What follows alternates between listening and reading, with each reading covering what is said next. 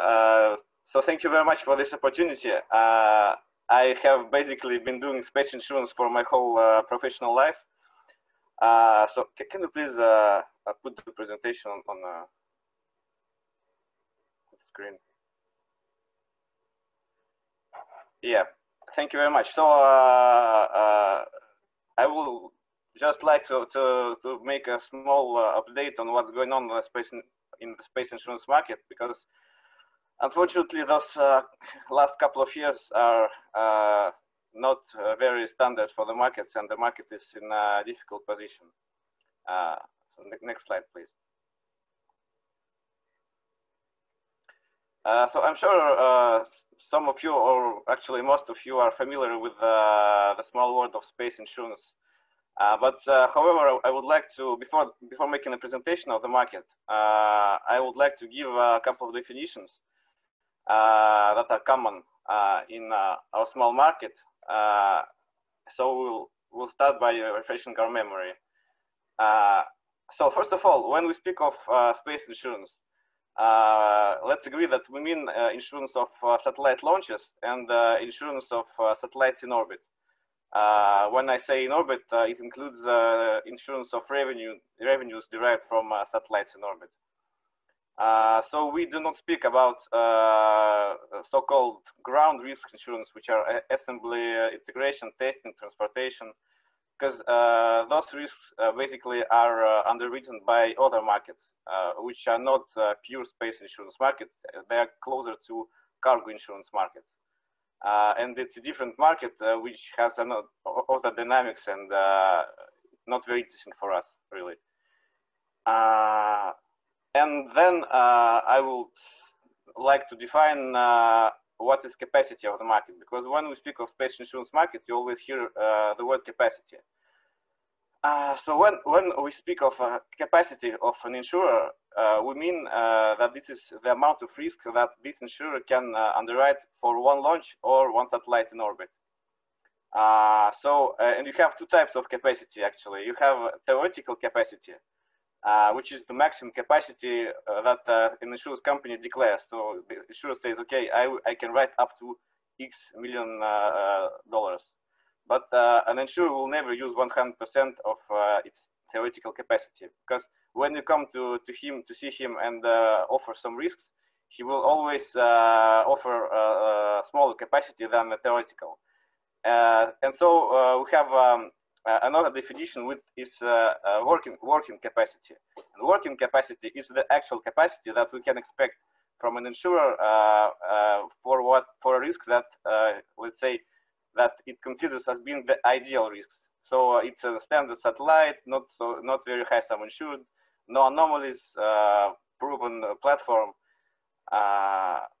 And then when we speak of market capacity, that means we are speaking about the sum of individual capacities of all the underwriters in the space insurance market.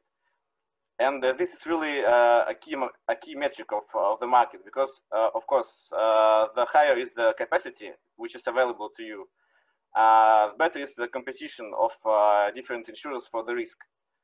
And of course, when you have competition, you can expect premium declines. So really, in all situations, what you have to do is to maximize the capacities offered to you by the insurance market. So next slide, please. Next slide shows the key metrics of the space insurance. Well, like for all insurance market, we have premium and claims. And I have to say that the space insurance market is extremely volatile. And that means that large losses, when you have a large loss, you have an immediate negative effect on available capacity, because people just start panicking and running away and closing their business. And unfortunately, that's what we are seeing the last couple of years, with a good, well, not so good example of last year failure of Falcon 9, which is, I think, the biggest claim in the space insurance market since its beginning. It was a total loss of Falcon 9 due to the Vega launch failure, and it amounted to roughly 400 million US dollars. And after this loss, really the market started to change, because as you see on this slide, you have since 2010 the market was well profitable. You had good premium levels. You had not too much losses. And when you see that on any market, of course, you see that capital will come to the market. You see new players arriving because they see that you can make money in this type of insurance.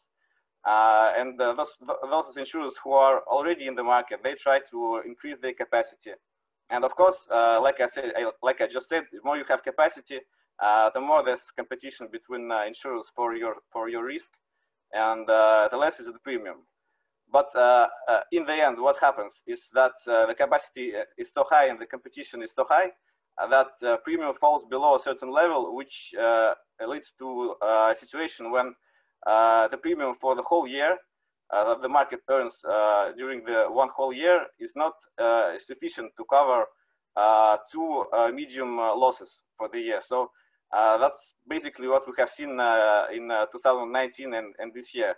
You have one large loss and a couple of smaller losses, which is well pretty normal for an insurance market to have losses.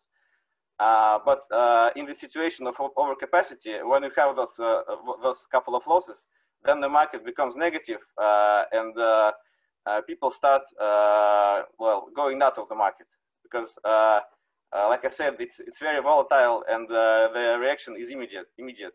So some people leave the market, and some people restrict their capacities, and it's happening very fast. So next slide, please.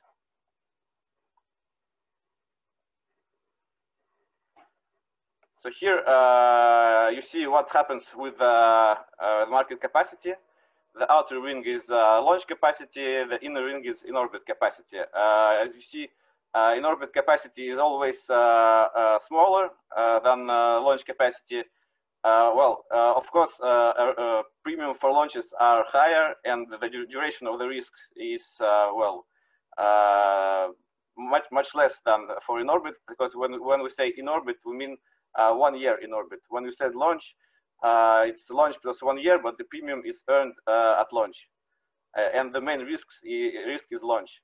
So insurers often prefer putting the capacity in launch because there's really more money there. It's a real market driver. And so what you can see on this slide, you can see that since the negative events of 2019, the capacities have really reduced. You have 17% less in for launch capacity and 25% less in orbit capacity. You have even some players like Swiss Re, who decided to completely stop underwriting space. And those underwriters who still are in the market now see strict guidelines from their top management. So sometimes it's very difficult to obtain offers from them at all, because in theory they are still in the market, but due to excessive control of the management, it takes weeks and months to get an answer. So often you have an answer after the beginning of the policy period, and the result, of course, is a big decrease of available capacity and a sharp increase of premiums. So next slide, please.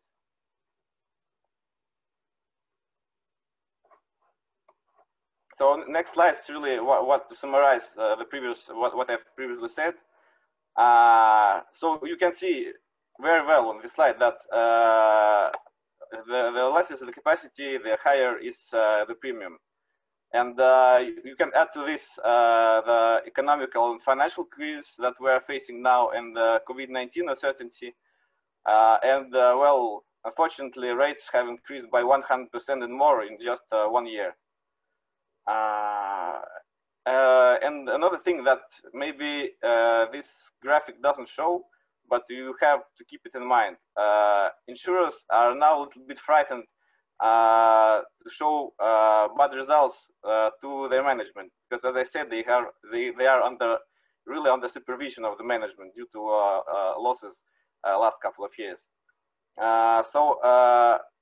In addition to the technical approach, they are now a little bit frightened because they don't want to be the only one in the market to underwrite a bad risk, or maybe they don't want to be the less expensive in the market, or they don't want to be the one insurer who took a big share in the program, whilst all the others tended to minimize their exposition. So we really need to reassure the underwriters if we want to have a successful insurance placement. Because now a lot of insurers just want to pick the safest risks. They are not interested by having high premium incomes. They just want not to lose their job and not to be not to have a very negative result. So it's not about earning a lot of premium anymore. It's just to stay in the market. Unfortunately, now you can see that some of the satellites, some of the platforms, some of the launch vehicles cannot be insured for 100% of their book value, because you just don't have enough capacity. Whatever the rate, whatever the exclusions, for some types of risks, the market just doesn't want to give enough capacity to place insurance at 100%. So next slide. What to expect? So if by chance or not by chance you are in need of buying insurance now, what to do? Unfortunately, we don't think that market will recover anytime soon. So if you need to buy insurance in the foreseeable future, we will recommend to start the negotiations with the market as soon as reasonably practicable, which is several months between in-orbit renewal, or maybe even several years before launch. Because in the current market, we really need to have time to develop a proper marketing strategy. We need to understand what are the market concerns for a specific program, and we need to answer the technical questions that we will have. This really will allow us to attract more capacity and have a better rates at the end. And I will also recommend to try to stick to the market standards, because in the previous year you had often like some exotic requests from the insureds. So it could be a duration of the policy. It will be maybe additional coverages. Now, unfortunately, the market is hard and it's not going to work. So the market will try to look at standard insurance policies, standard types of coverages, standard durations.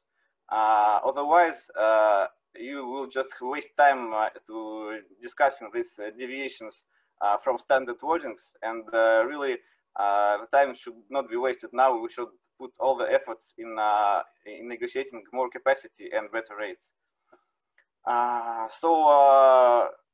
Of course, even more than before in the current market, it's if you want to place a space insurance in the current market, it's very important to appoint a professional insurance broker or consultant to help you navigate this hard insurance market.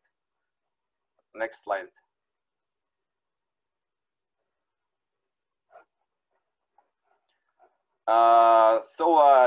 Just to finish, a couple of words about my company. Well, not about the whole company, Aeon, but only about our space division.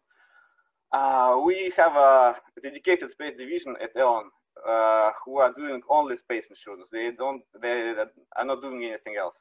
And it consists of 21 experts, and we have offices in Paris, in London, in Washington, in Madrid, and in Moscow. So basically, we are present in all the countries where the space insurers are. So of course, every office is responsible for negotiations with its markets based on geography. We have the largest share of insurance market. Well, every broker claims to have the largest share of the market, because it depends on how you count. We believe that